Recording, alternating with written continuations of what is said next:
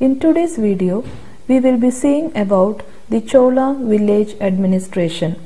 Before getting into the video, if anyone is seeing the channel without subscribing, please do subscribe to my channel and share it with your friends.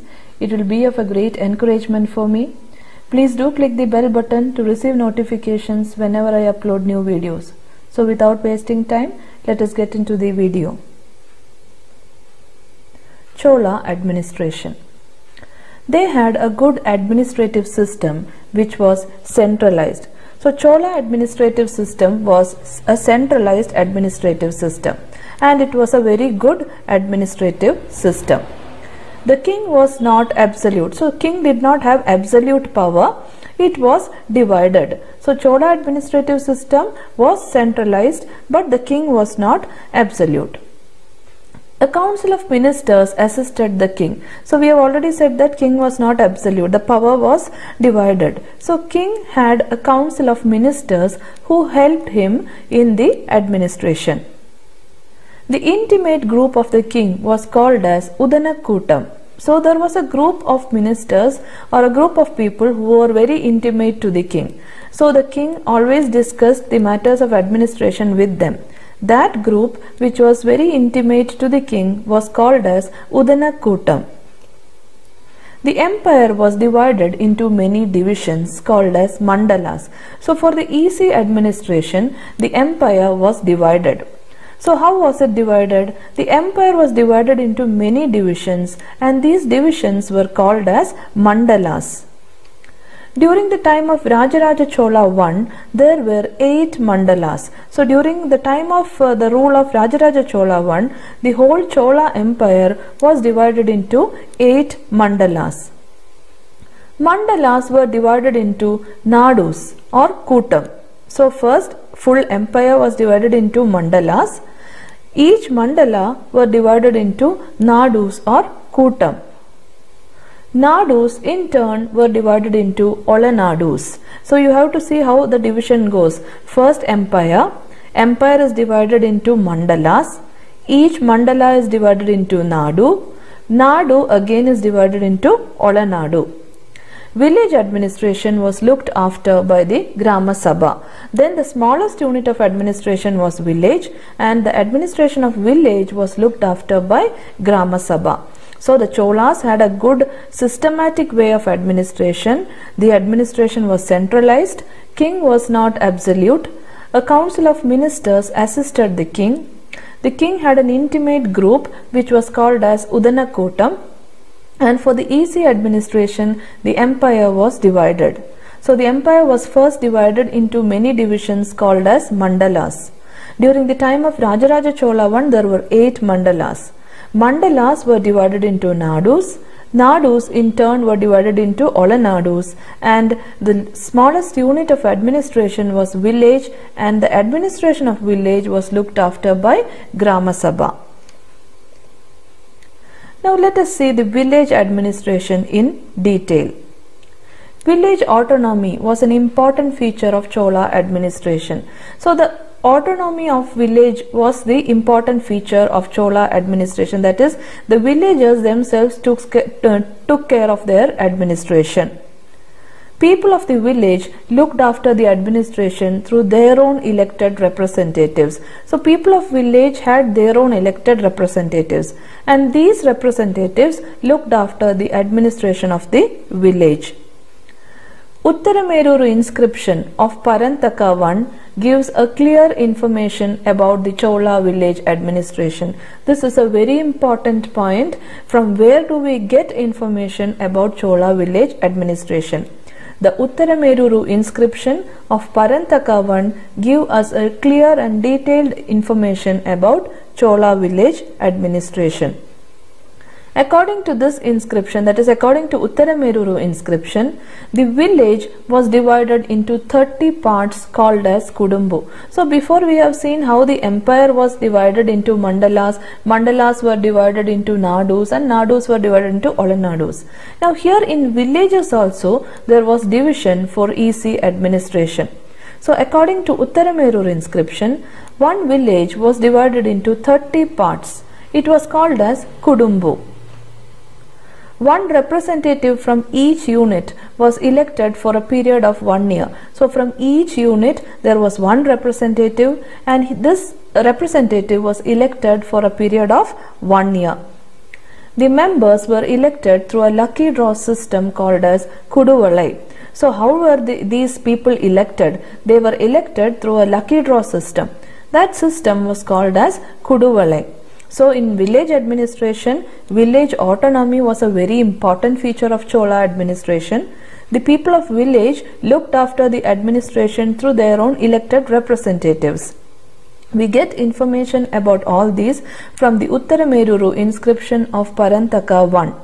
According to this inscription, village was divided into 30 parts. It was called as Kudumbu.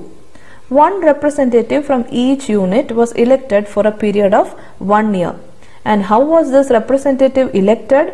The members were elected through a lucky draw system, and that lucky draw system was called as Kuduvalai. Now let us see what is Kuduvalai. Kuduvalai means it is a lucky draw system. We have already seen. The villagers assembled in the temple on the day of the election. So on the day of election, all the villagers will assemble in the temple. Names of candidates to be elected were written on a palm leaf, and it will be put in a pot. A small boy randomly will be asked to pick the leaves one after the another in the presence of everybody, and thus the representatives were elected. So it was a very simple system. On the day of election, the villagers will assemble in the temple. The name of the candidates will be written on a palm leaf, and that will be put in a pot, and a small boy will be called, and he will be asked to pick the leaves or the names one after the another. It will be done in the presence of everyone, and the name of the person taken will be the representative. So this was the way how representatives were elected, and this is called as Kuduvalai. And the elected representatives had to work in annual committee, garden committee, tank bund committee, etc. So what was the duty of these elected representatives? They have to work in annual committee, garden committee, tank bund committee. All these committees they had to work. These committees were called as Variyams. So all these committees were called as Variyam, and its representatives were called as Variya Perumakkal. So committees were called as Variyam, and the representatives of the committees were called as Variya Perumakkal. These committees worked for 360 days. So they continuously worked for 360 days. The duty of the village committee were protection of village property, collection of taxes, protection of lakes, temples, forests. All these were the duties of the village committee. They had to protect the property of the villagers, they had to collect tax, protect lakes, temples, forests, etc. So Kuduvalai was a system in which the representatives were elected. And what is Kuduvalai? On the day of election, villagers will assemble in the temple. Name of candidates to be elected will be written in a palm leaf and put in a pot. A small boy will be asked to pick the leaves one after the another, and that will be the name of the representatives. Thus, representatives were elected. And these representatives had to work in annual committee, garden committee, and tank bund committee. These committees were called as Variyam, and its representatives were called as Variya Perumakkal. Committees had to work for 360 days, and their main duties were to protect the village property, collect tax, protection of lakes, temples, forests, etc. The resolutions of the committees were always written. So whatever decisions these committees make will be always written and kept as a record. That is, the resolutions of the committees were written. Central administration did not interfere in the village administration unnecessarily. So this was a special feature which we studied in the beginning, that is village autonomy. That means the central administration will not interfere in the village administration unnecessarily. Without a proper reason, the central administration never interfere in the village administration. So now let us see the minimum qualifications to become member of village committee. If someone wants to become a member of village committee during Chola time, what was the minimum qualifications which they needed? The candidate should possess a minimum of half acre of taxable land. The first qualification was the candidate, the person who wants to become a member, should possess minimum of half acre of taxable land. In his name, he should have half acre of taxable land. He should reside in his own house built in own site. So he should have his own house which is built in his own land. He should be more than 35 years and less than 70 years of age. So there was an age limit, should be either more than or 35 and less than 70 years of age.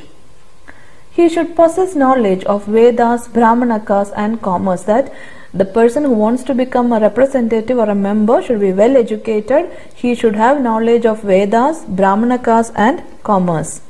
And last was, he should possess good character. So these were the 5 minimum qualifications to become members or to become elected representatives. The candidate should possess minimum half acre of taxable land. He should reside in his own house built in own land. He should be more than 35 and less than 70 years of age. He should possess knowledge of Vedas, Brahmanakas and commerce. He should possess a good character.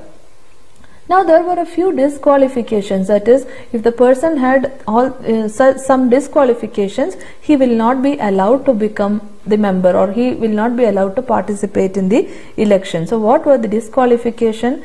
If he is a member of any committee continuously for previous 3 years, he is disqualified for re-election. So if continuously 3 years a person has become member of committee, then again he can't go for re-election. Okay, so he should, if he has continuously participated or become a member for 3 years, then he is disqualified for re-election. Those in committee who do not submit accounts and his close relatives. So if someone does not submit their accounts and their close relatives will not be allowed to participate in election. So everything should be perfect, then only the person can participate in election. So anyone in committee who do not submit his accounts and if he does not pay tax and his close relatives cannot be participating in election. So disqualification, if he is a member of committee continuously, any committee continuously for 3 years, then he is disqualified for re-election. Then those in committee who do not submit accounts and his close relatives cannot stand for election. Another disqualification is alcoholic, thieves and those accused of murdering Brahmins, committing adultery. All these were disqualifications for participating in the election or becoming the members. These were some of the minimum qualifications and disqualifications followed in village administration. And some scholars have termed the Chola Village Administration as small democratic states. So the villages themselves were autonomous. They acted like small democratic states themselves. So that is a speciality of Chola Village Administration, that is village autonomy. So disqualifications included, first thing was, if anyone continuously was a member for 3 or more years, then they cannot go for re-election. Then those in the committee who does not submit their account or his close relatives cannot participate in election. And alcoholic, thieves and those accused of murdering Brahmin and committing adultery also cannot participate or become members. And because of all these, some scholars have termed the Chola Village Administration as small democratic states because they had village autonomy. So all these are the points regarding Chola Village Administration. I hope you have understood all the points very clearly. This is a very important topic considering your PUC syllabus. If you have any doubts, you can ask in the comment section. And also please don't forget to like, share and subscribe to my channel. I hope to see you all soon in the next video. Thank you for watching.